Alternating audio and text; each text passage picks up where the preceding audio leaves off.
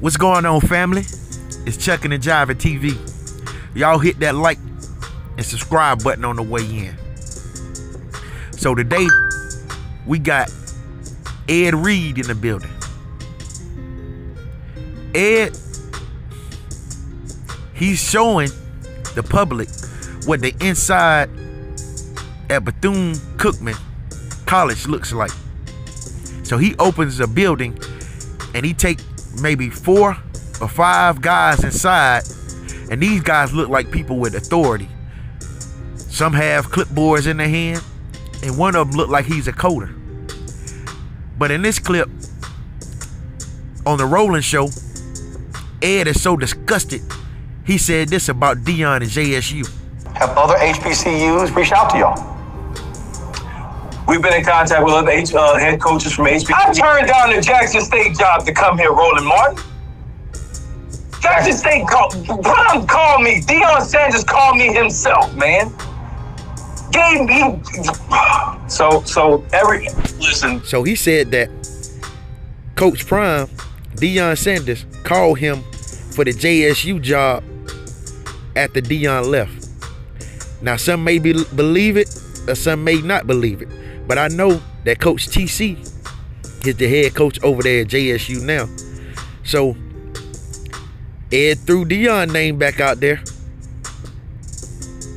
I wonder what Deion thinks about Ed just keep throwing his name in the mix. But hey, we'll see if Deion offers the Olive Brent to get Ed Reed to Colorado. But check this clip out. Reed opening that door. That Cole Reed opened that door. Oh man. Who he bringing in there? Above Cole contracting.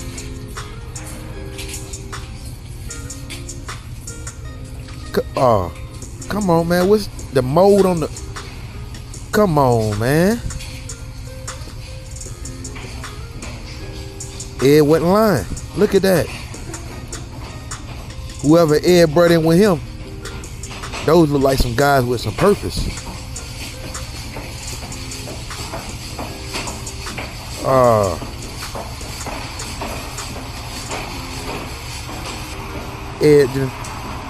Ed done laid out their dirty drawers, their dirty laundry.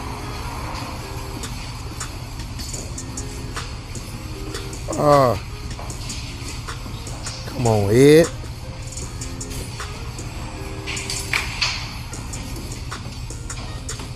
Oh yeah, they got a notepad in their hand. Oh yeah. They from that office.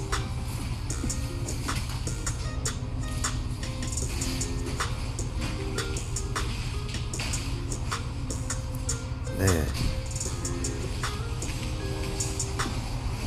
What they supposed to be, like a dorm room or something?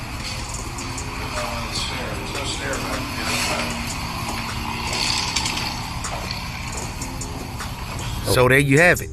Ed Reed looking like the coding company inside of one of the places where he said was nothing but full of trash.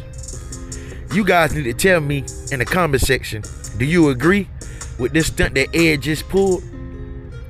We know he's telling the truth, but this right here is a real bad look for HBCUs across the country. But hey, this is Chucking and Jiving TV, and you know I'm gonna bring you the news, good, the bad, and the ugly. But I need y'all to hit that like and subscribe, and let me know, should Deion Sanders bring him to Colorado after this latest stunt, or what do you guys think?